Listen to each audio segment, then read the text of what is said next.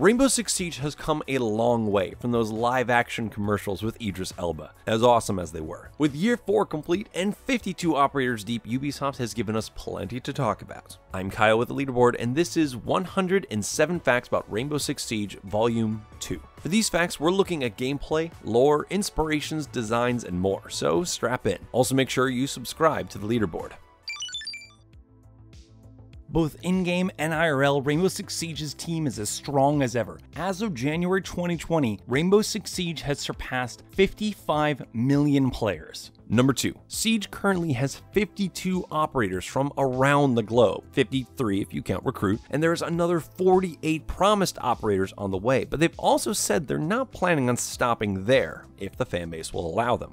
Number 3. Rainbow Six Siege's latest operation, Shifting Tides, brought us Callie, founder of Nighthaven. When designing her look, the team at Ubisoft made sure all of her gear looked professional, military grade, and expensive, not homemade. Number 4, and if you look at Callie's right shoulder, you'll see a scar from a bullet wound that pierced her on a mission. Number 5, we also got Callie's right-hand man from Kenya, Wamai. In his early designs, Wamai's magnet system would simply capture grenades and then you could retrieve them, but Ubisoft realized that players would typically get killed going for the ordnance. Number 6, Wamai's hobby is freediving. He spent his childhood hunting sharks and collecting lost treasures off the ocean floor. No big deal anything, this guy just living his best life. He's also performed numerous record-breaking freedives due to his ability to hold his breath for long periods of time. Number 7, this extreme lung capacity seems to help Wamai in and out of the water as well. Official concept art of Wamai shows him barely breaking a sweat while Olympic hopeful Valkyrie struggles to keep up.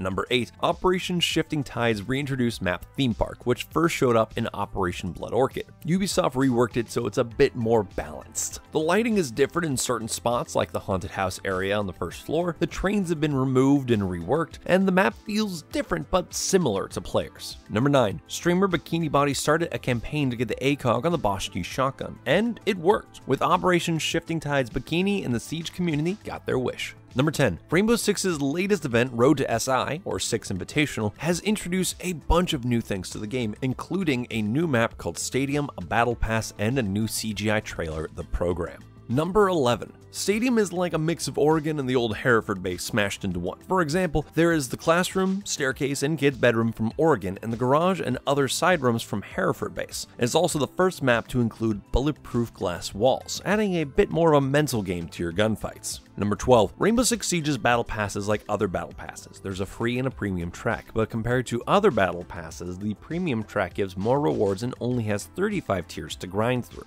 Number 13. The free battle pass sports rewards like 2 headpieces for Caveira and Sledge, weapon charms, a skin for Valkyrie's MPX, and a couple of alpha packs as well. Number 14. The premium pass is 1200 R6 credits, or $10 USD, and gives you a bunch of stuff right off the bat. There's the Sledge Light Pack, which has an outfit, weapon skin, and charm for Sledge. You'll also get cosmetics like sports outfits for operators like Hibana, Caveira, Mozzie, Blitz, Thermite, and others. But wait, there's more! The Premium Pass also nabs you weapon skins, charms, alpha packs, and 600 R6 credits. Number 15. Valkyrie's design is heavily inspired by Canessa Johnson, a real army vet who now works as a technical advisor for anti-poaching rangers in Africa. Canessa and a pocket of the internet had been suspicious that Valkyrie was based on her, but Ubisoft finally confirmed it in an interview. Number 16. Valkyrie has a small cameo in Tom Clancy's Ghost Recon Wildlands during Operation Archangel. This Ubisoft crossover features Caveira heading to Bolivia to save her brother, while Nomad, that is Wildlands Nomad, not the operator Nomad, teams up with Twitch and Valkyrie to wrangle Cav in before she gets herself killed. Number 17. Cav actually has a ton of older brothers. She was the 7th born in a family of 10 boys. But in Archangel, Caveira gets to be the big sister and save her little brother. It's actually really sweet that she would torture and murder all those cartel members to save him. Number 18. To make Cav more accurate, Ubisoft watched documentaries on Bope interrogation techniques including waterboarding, beating a bucket placed over your head, and the signature knife to the throat intimidation technique. But I think we can all agree it would be a lot more fun if Cav's gadget was a bucket that she carried around and just beat your head with it. It'd be silly, but like effective. Number 19. Cav's not the only operator who has siblings either. Bandit actually has a twin brother. Don't expect any kind of twin team-up though. His brother chose a civilian life after an accident with Bandit's crude electrical device. He decided to settle down and have kids instead. At least Bandit enjoys getting to be the fun uncle though. Number 20. Everyone knows Ella and Sophia's sister rivalry, but Twitch has an academic rivalry with her sister, who's a physicist. The difference is they actually like each other. Apparently, Twitch's father always told his daughters, strive to be incredible every day and it will resonate out into the universe, which is just top-notch fathering. Number 21. Speaking of sister rivalry, if you're playing Ella or Sophia in a match and you kill your sister operator, you will get a sister rivalry bonus. Number 22. Twitch is the first female member of the GIGN. In our world, there has never been a female member of the GIGN, but Ubisoft decided that representation was more important than accuracy. Besides, these organizations are full of secrets. Maybe they just don't want to tell us about their badass French ladies.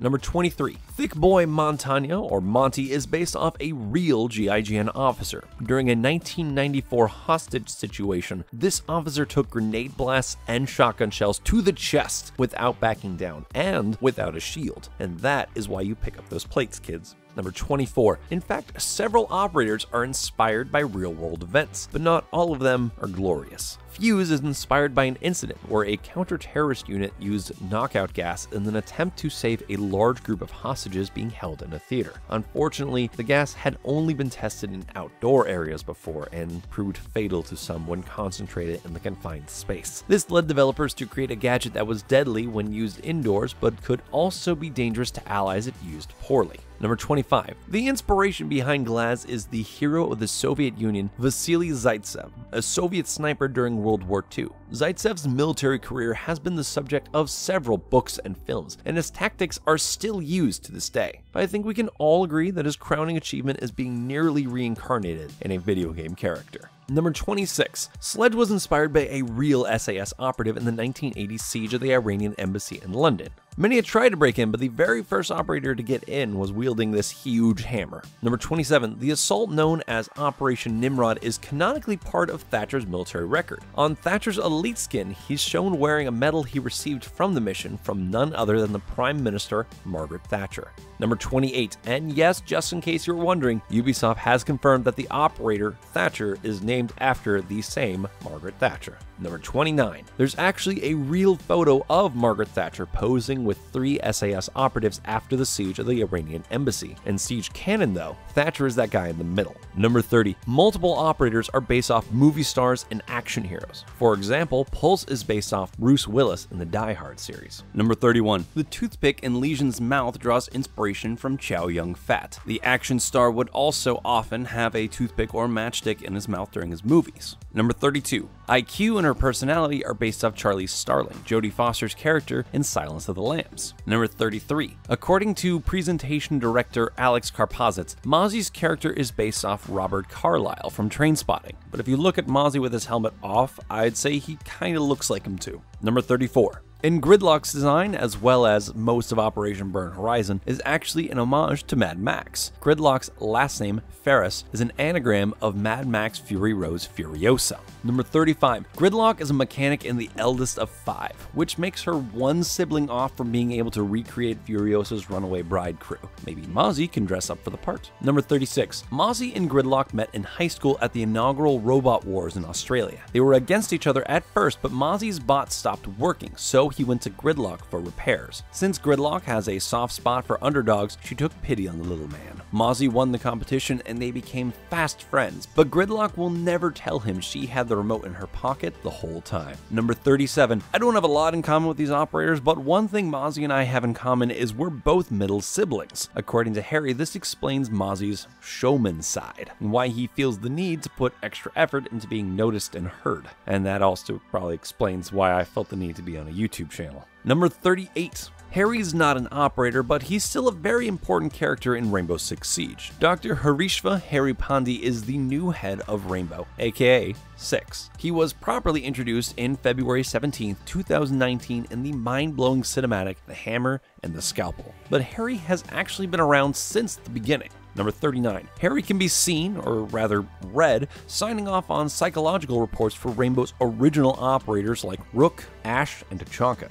Number 40. We know about Harry's knife-hating wife, but in Blitz's report we find out that Harry has a son as well. Number 41. Mozzie is definitely a daredevil, but he's also big on being a family man as well. Mozzie joined Rainbow on the condition that he'd get enough time to be there for his wife and their expected twins. Number 42. Mozzie's not the only parent in Siege though. Zofia is the first mother in Rainbow. One of the Ubisoft developers was pregnant and the writer thought it was, quote, a super interesting element to explore. Number 43. Zofia doesn't really trust anyone. Not since she was a child and 3 of her classmates took turns trying to drown her just for fun. Bullying scars run deep, y'all. She keeps her distance from everyone, even her squad mates. She does care about her sister Ella, but Ella keeps Zofia at a distance. Number 44. In Zofia's initial design, instead of using her signature KS-79 lifeline, Zofia threw her explosives by hand. The developers felt this lacked personality, so they gave Zofia her grenade launcher. Number 45. Maestro's initial designs had him placing an automated turret. Plenty of other games have characters with auto turrets, but internal tests proved this wasn't interesting in Siege's gameplay. Although, it makes Maestro's name make a lot more sense when you think about it. Number 46. When Maestro was first revealed on livestream, he didn't have his iconic cigar, but a piece of grain like a farmer. This was probably changed for rating. No tobacco in my FPS shooter tournament broadcast, no sir.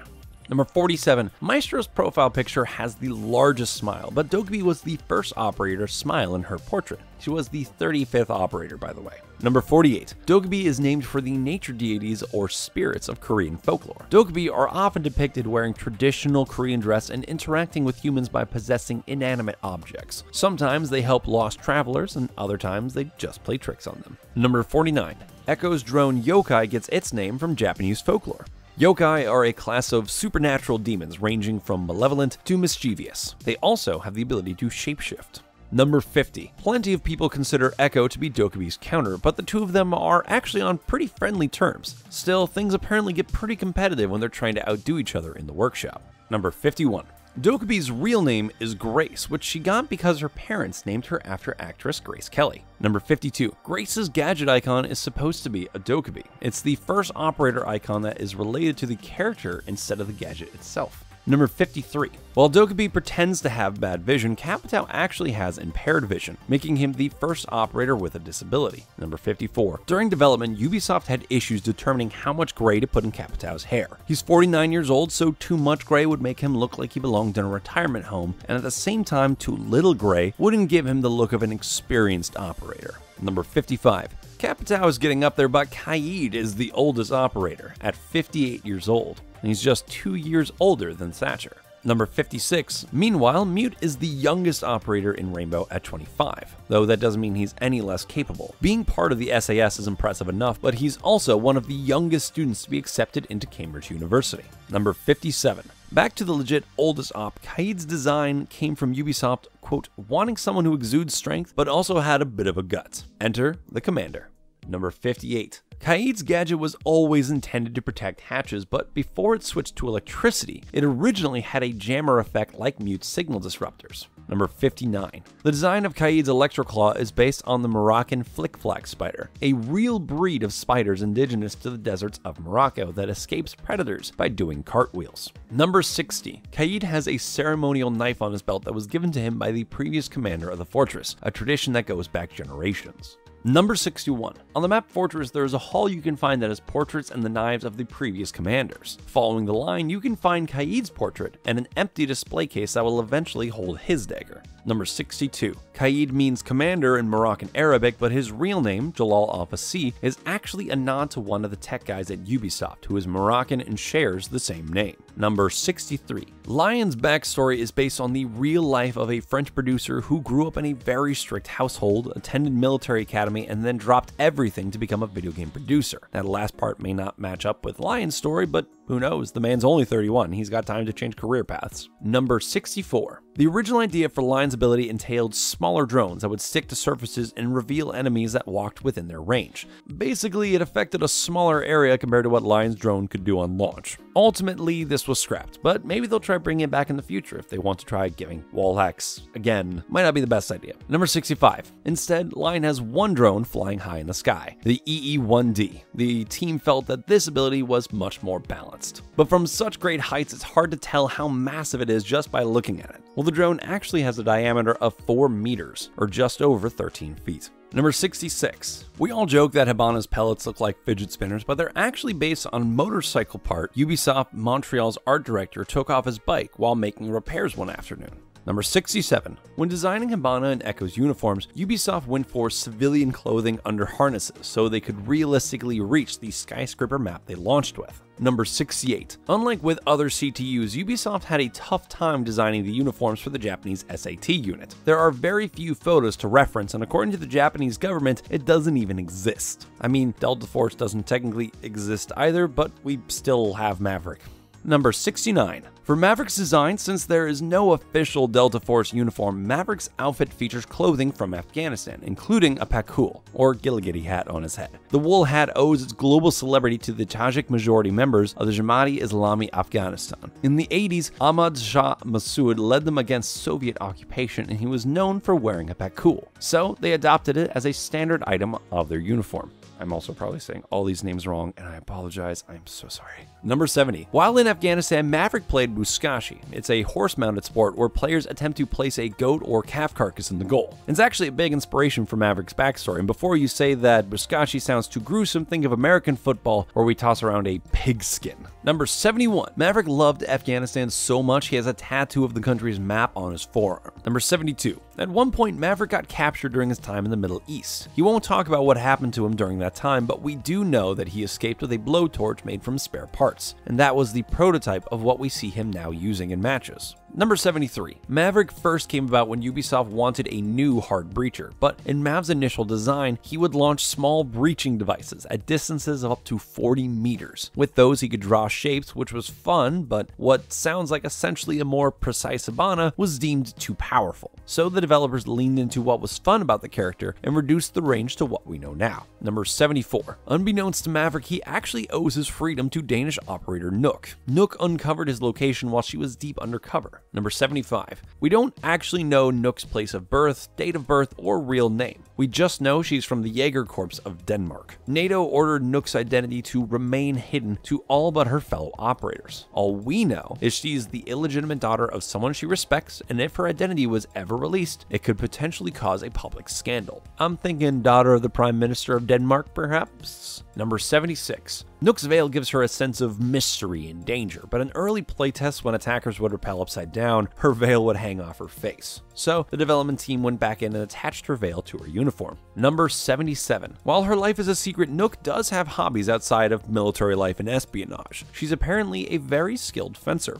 Number 78. Castle is referred to as Papa Bear among the Rainbow operators. His easygoing manner has made him the social glue of the team, and he usually plays the role of diplomat in arguments. Number 79. Siege's operators have a ton of accomplishments and accolades, and yet none come close to when Castle rescued abused dogs. And this is my favorite fact in this whole list. Number 80. Amaru is another operator with a heart of gold. She helped raise a young Goyo after a bomb destroyed his home, killing his father and sister and severely injuring his mother. The blast left him with the C-shaped scar you can see on the side of his head. Number 81. Goyo's original canister was thrown, similar to Smoke's devices, but you still had to shoot them for them to work. Developers noted that they were either so big that enemy players could find them easily, or they were too small for teammates to spot. It felt like the canisters had too many moving parts to be effective, so they simply attached it to the back of a modified shield. Number 82. Goyo is an excellent chess player. Harry challenged him to a match when they first met, but won't mention how few moves it took for Goyo to win. Number 83. Amaru grew to be Goyo's cool aunt, who would tell him grand stories from her adventures stopping art traffickers in South America. So she's a kick-ass archaeologist who would tell folks this belongs in a museum, so she's basically Siege's Indiana Jones. Number 84. Developing and balancing Amaru's Gara hook was rather tedious. The devs had to test it on every single ledge, window, and hatch in the game. Number 85. Internally, Amaru was known as the Attack on Titan operator, since her Gara hook worked like the 3D maneuver gear in the show. By the way, check out our sister channel, Get in the Robot, your anime explainer. Just saying. Number 86. Speaking of crazy flying blades, Finka's facial scar was from a CQB training exercise with Kapkan. After he misstepped, Kapkan sliced her face from brow to cheek. Still, Lyra went for a series of bone-breaking punches to his nose and his ribs before finally being overwhelmed by the pain. Her intense brawl with Kapkan earned her the nickname Finka, which in Polish means knife. Number 87. Aside from Finka's face, Kapkan probably leaves a lot of scars in general. His entry denial devices are actually nail bombs. I mean, those things always looked like they hurt before, but like, Number 88. Finka was born in the irradiated city of Gomel, Belarus, 3 years after the Chernobyl disaster. The radiation caused her to lose sensation in her extremities and caused her muscles to slowly degenerate. Nonetheless, Finka pushed back, becoming physically fit and studying microbiology and immunology to combat her neuropathy. Eventually, she earned a PhD and started treating herself with her own nanites while serving in the Russian army. Number 89. In development, Finka's nanites gave a crazy cocktail of buffs to her teammates. Ubisoft tried a speed boost that made Ash feel like a 5-speed operator, and making all opponents glow yellow like when looking through Glaz's scope. Number 90. According to lead writer Lucian Solban, Finka and Tachanka are drinking buddies. The two of them can drink anyone under the table, especially with the help of Finka's nanites breaking down the alcohol, and I need a cinematic of this yesterday. Please, Ubisoft, I am begging you. Number 91. All non-microbiological related gadgets now get reviewed and tested by Mira, who is practically becoming Rainbow's version of Q. Mira can be seen and heard signing off on tests of Wamai's magnets, Nook's Hell device, Tachanka's turret shields, and more. The footage from her Garhook test, though, is still the best. Number 92. Mira's black mirrors were inspired by real-life military windshields that can be hydraulically ejected if they get too damaged to see through.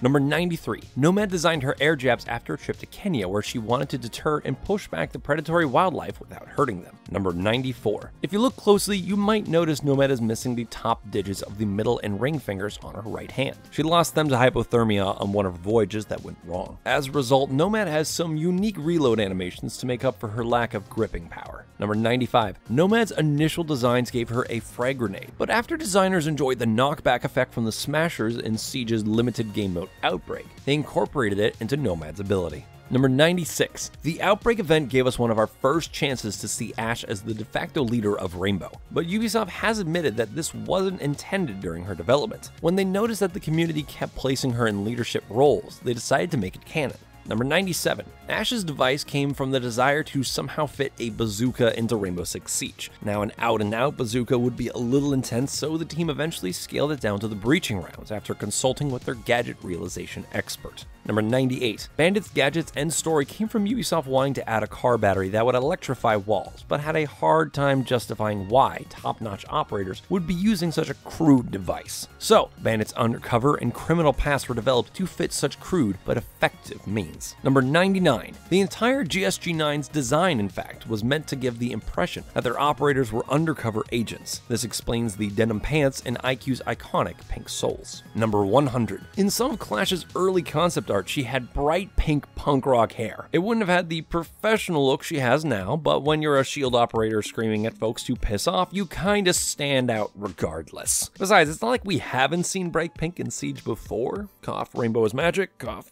Number 101. In early iterations, Clash's shield didn't just slow enemies, it completely stopped them in their tracks. Kind of like rooting enemies in MOBA-type games. This proved too deadly though, as standing still in Siege can often be a death sentence, and we've all played enough Mei and Overwatch to know what that would do to the player base.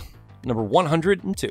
Now, we're all excited for new characters, but there's plenty more for Ubisoft to dive into with the characters they already have. For example, according to Farah Daoud Brixi of Ubisoft News, Alibi joined Rainbow with her own agenda that she can't share with anyone. Add in the femme fatale inspirations in her design, and you have the makings of an exquisite rogue operator, or a snitch. Number 103. But even with everything changing, it's good to see the important things staying the same, like Theme Park's homage to Boston Bearju. The memorial to the late Siege player who passed away in early 2017 can still be found in the arcade. Number 104. Warden is from Kentucky, and he's been known to lean into his Kentucky drawl when dealing with Republican senators. He also plays the role of the Southern gentleman around women. Number 105. Pulse was the only operator in the original cast that didn't have any headgear, which is silly until you think about how in early versions of Siege, accessories only made your hitbox bigger. Ironically, less protection helped your survivability. Number 106. When it comes to the playlist, Ubisoft has changed casual to quick play, added unranked, which is basically ranked without the ranking system, and also added the newcomer playlist. Number 107.